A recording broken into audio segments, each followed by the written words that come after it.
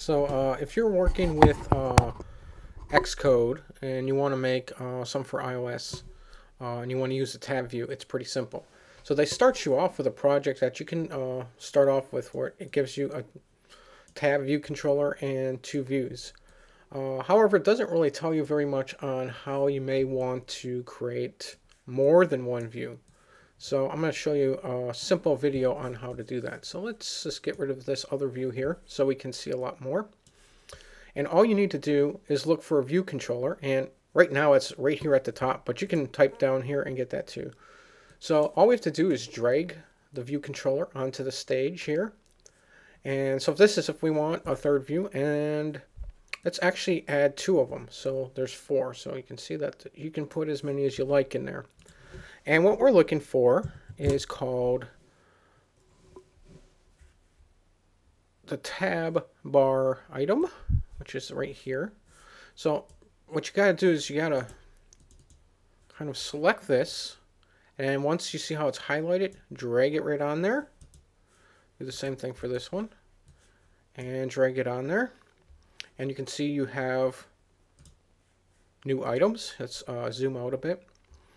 So they do now have tab bar, and now you just have to take the tab bar controller, which is right here, and control click and drag, and what you're looking for is a thing called view controller, and boom, there you go.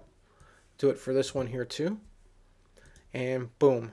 And as you can see here in our tab controller, and let's zoom up to 100% here, you can see all the items, and let's just label these ones here 3, and we can label this one 4. And to see the different views, we could just give them different colors. So we could put a custom color in here. Let's say we'll put this blue color in for this one, and let's go over to this one here. Let's put a custom color in the background here. Let's go with this red color. Now here we can just do this for all our views, even though this one, these two have text in it, but we could just here give them these goofball colors. Here we can just get rid of these things here, and we already had a blue. Oh, we can do, wait, what's this color? Okay, so you can see the different colors. So just remember, this green color is first, second, third, and fourth. And I already had the thing running here. And all we have to do is build it now, and it should just automatically work. And here's my thing down here, and here's our first tab, our second tab, third tab, and fourth tab. So it works that easily. And let's go back into here for a second. There is code for the first view controller.swift, second view controller.swift. Well, you can do this for your two new view controllers just by going to File.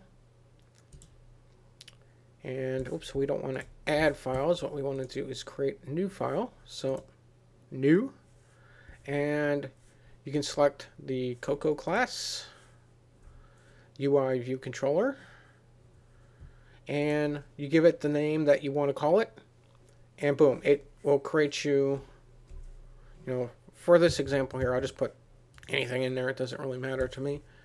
And you can see it creates another Swift file. Now, you have to set it up so it looks just like this one, which is not too hard. But that's how simple it is to bring in your new files and start programming for using tabs. And let's just zoom out for a second. Ooh, that might be too much. And that's pretty simple. It's a lot more simpler than using Zojo or other tools that don't even have tab bar support built in. Okay, so thanks for joining me, and have fun.